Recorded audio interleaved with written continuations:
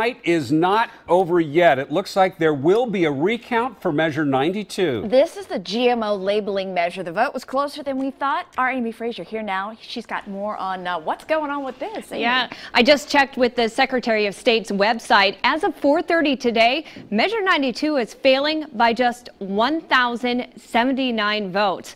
Today, I reached out to both campaigns for their reaction to this very close race.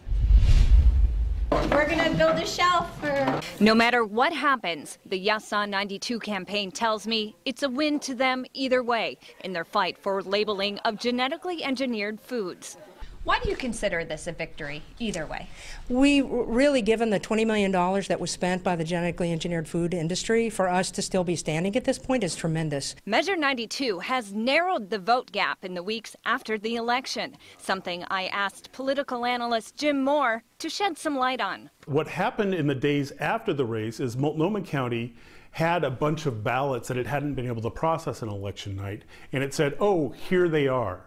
And they are basically 2/3 to 1/3 in favor of this. So all of a sudden it got closer. Yes on 92 focused on contested ballot signatures, encouraging supporters to get them corrected and ultimately counted. For the first time ever, these contested ballots that may have signatures that don't match and things, it's public record. We know who these people are.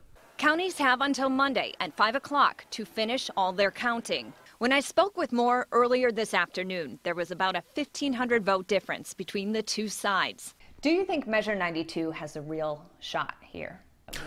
I don't think it does.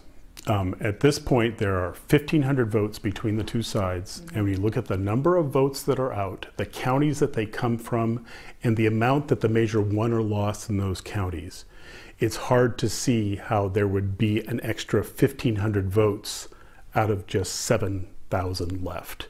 He says it's likely, though, the close numbers will trigger a mandatory recount. Either way, NOAA 92 issued this statement today saying, "We are confident that Measure 92 has been defeated."